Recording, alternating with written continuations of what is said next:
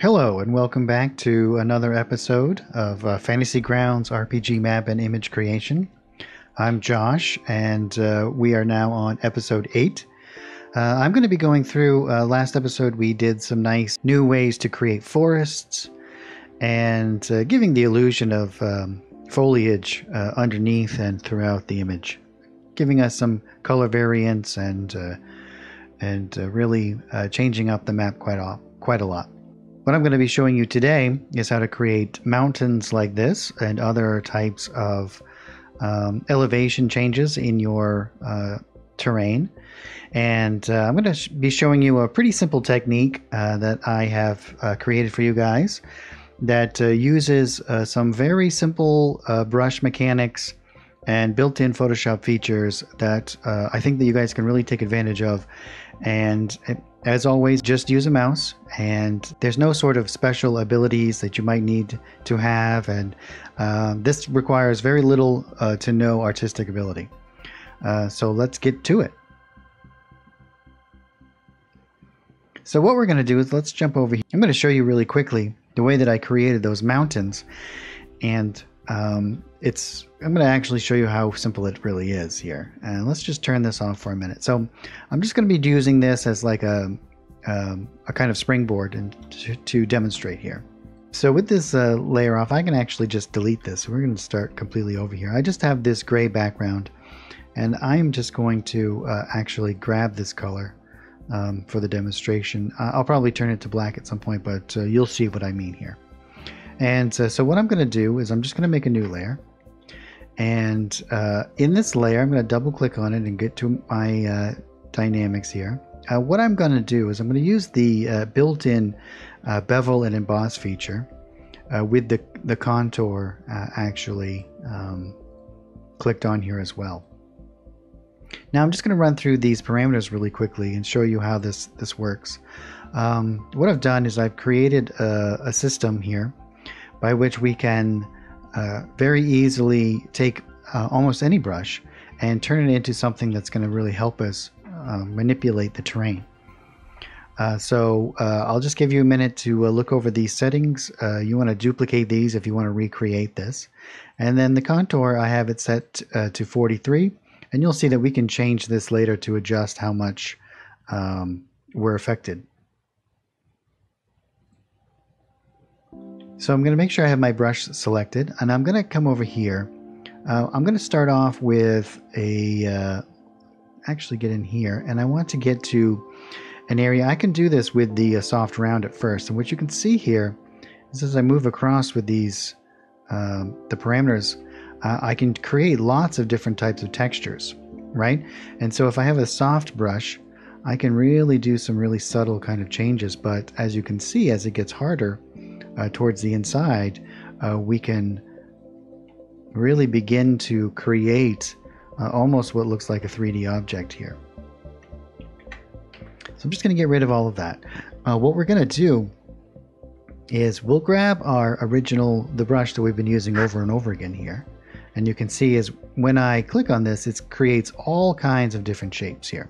And we can jump in here and we can change this. So if we want to, we can soften this up a little bit and change how this interacts and blur it out a little.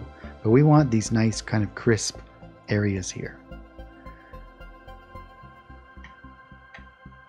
And if one of the things that we really want to have happen, and I have lots of different texture brushes here, and you can see that as I use these, I can really do a lot of interesting things. Now let me just let's turn this off for a second, and I'm going to make a new layer here, and it's going to turn this to black. Now you can see that this brush has a lot of different variations in here, both in opacity and it's broken up quite a lot. So what we're going to do is we're going to take our brush that we've been using right along here, and we're going to do something similar with it. Right? So what I want to do is I'm going to switch over to my eraser, which I already have set up for this brush, and I'm going to bring down my opacity, and I'm going to randomly kind of come around this.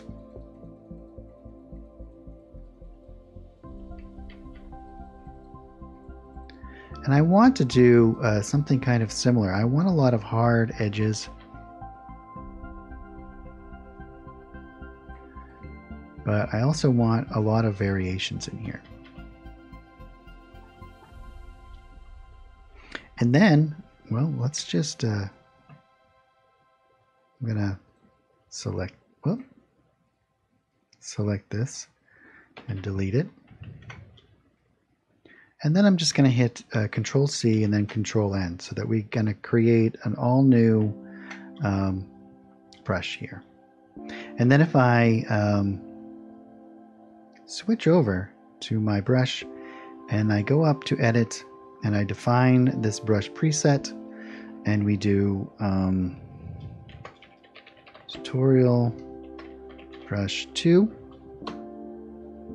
you can see that it's already changed it. So when I come back here and let's just delete everything that's in this layer, you can see that it creates all kinds of information here. And if I drop down my opacity to maybe 20%, and we can change some of our dynamics here, our size, as we often do, our angle, and maybe even a little bit of scattering.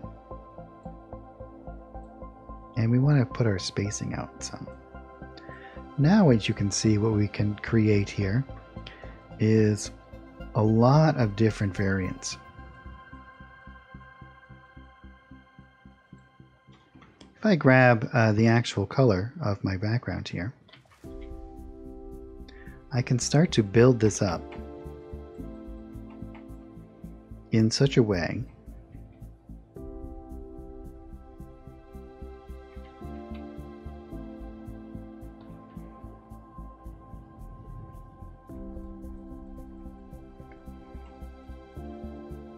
and I'm just moving around and clicking my mouse button once in a while here. And we can begin to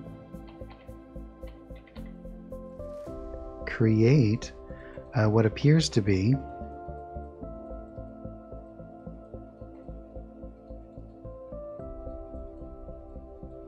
changes in height here. And I'm going to show you that we can go back and forth here with our eraser, and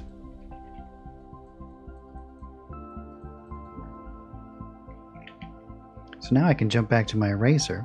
If I so wish, I can now grab that new brush that we created, and with my opacity nice and low as it was before, I can start to really begin to manipulate this.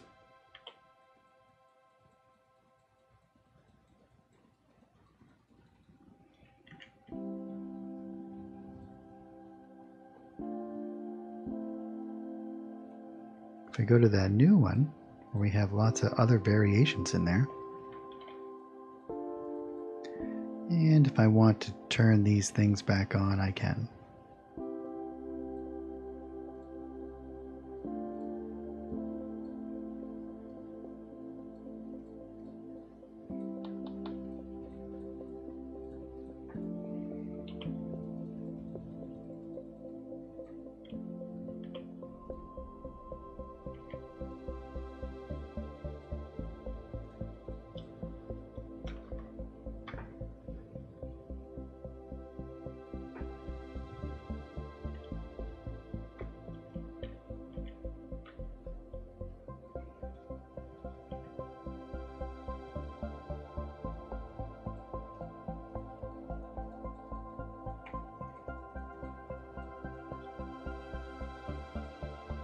And so what I found works really well is if we create a base kind of layer. So if we do one layer that comes out, and then we can duplicate this. We can make a new layer. We want to put on the same dynamics as we have on the other layer. And we can further, I'm just going to switch over, begin to really pull out some peaks here.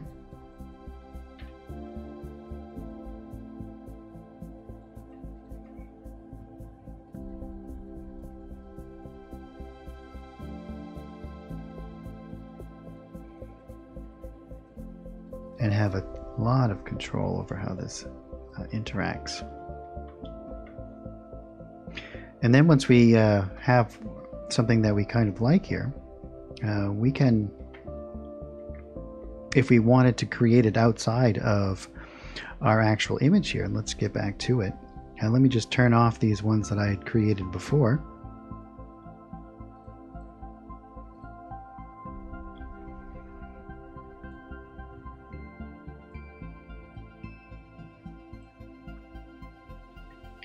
I can grab this down and I can just copy that layer. And if I want to insert it underneath the forest that we did last time, I can just hit Control V.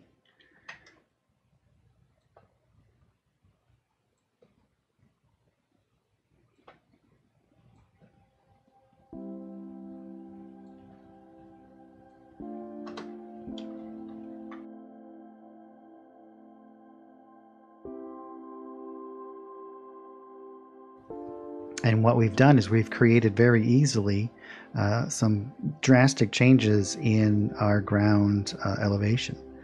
Let's make some that are right in the map, and we'll build right off of the ground, and we can use the shapes that we already have created here to our advantage this way. I'm going to take this one and we'll leave it over here, but let's just warp it a little bit, and I'm going to change it. Maybe it kind of comes down this way. Fit it into the spot. Yeah, that looks pretty good. I'm going to make a new layer here. I'm going to keep it gray. I'm going to go to our brush that we have done here, and I'm going to make sure I turn on those two very important layer styles, and I'm going to start to build this up. And you can see, just by clicking my mouse and dragging around, I can begin to create.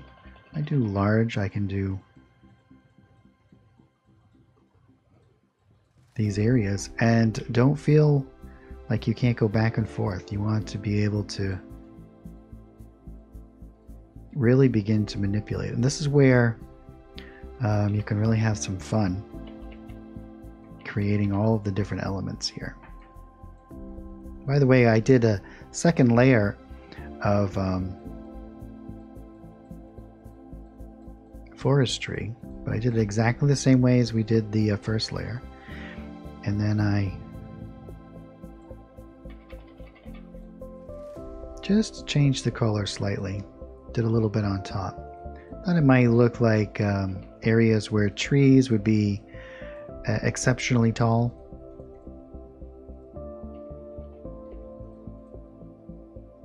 And I'm going to come over here and do some larger ones.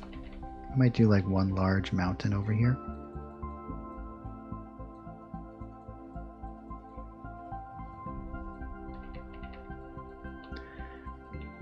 And then I'm going to make one more layer of this. Make sure we turn on those that layer style. And I'm just going to do a little bit on top here. I want to make sure that this looks like a nice big peak. And I can pull down the ridges. I'm just holding down my mouse and moving out to the side here.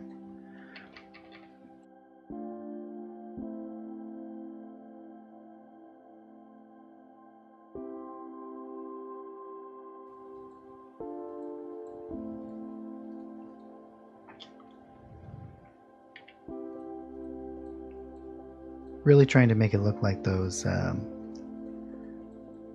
lines of erosion.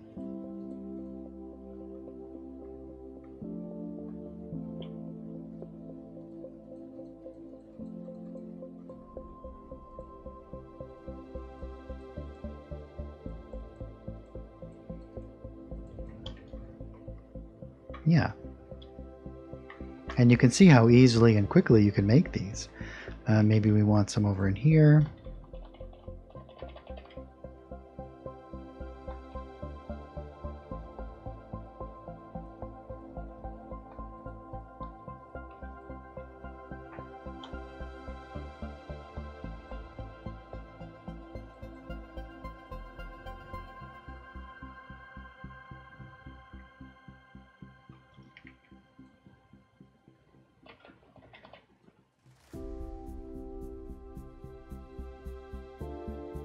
And if your eraser is a little bit too much, just turn down the opacity. It's one of the great things about just clicking around here. And once we get to an area like this where we feel like it's pretty well completed, what I would do is just bring these down so they're all in one layer. We still have that guy up there, so there we are. We can now adjust if we feel like that they are too dark or too light. We can do some adjustments in here. I also like to do a multiply layer, and we'll switch over to our brush here. And even with the same brush, I'm going to come along and just put in some of these shadows.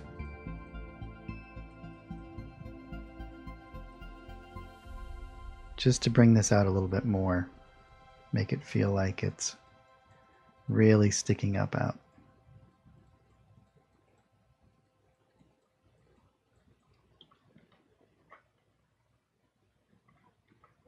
And I might even go in and do some highlights as well. Now I'm going to show you one last thing with this, which is really, really cool. We're going to make one more layer. And we're going to put those same parameters back on, except this time we just click on the down button.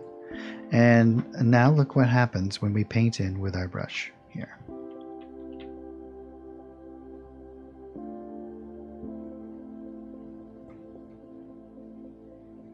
We actually begin to carve away at the ground instead of adding on top of it.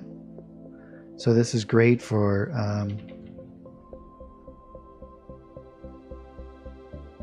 creating ravines and canyons. And the same thing applies here. You can go back and forth with your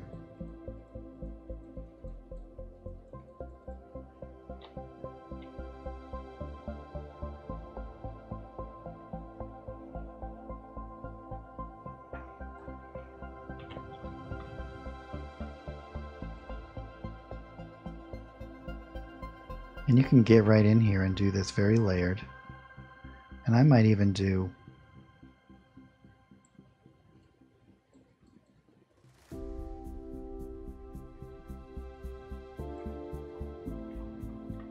and this would be a really great feature to come in and do around our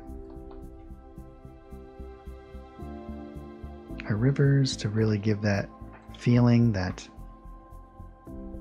they have been cut away over time.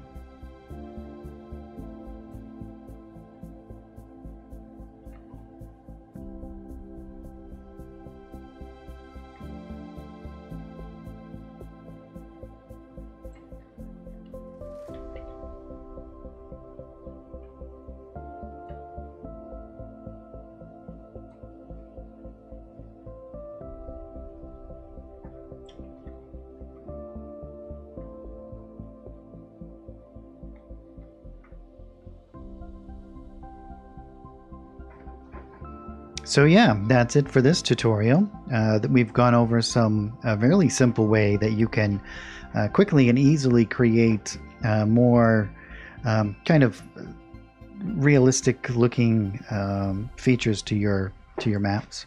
And of course, if you wanted to change these colors or the opacity of them, you can do that very easily as well. But thank you all for watching, and we'll see you on the next episode.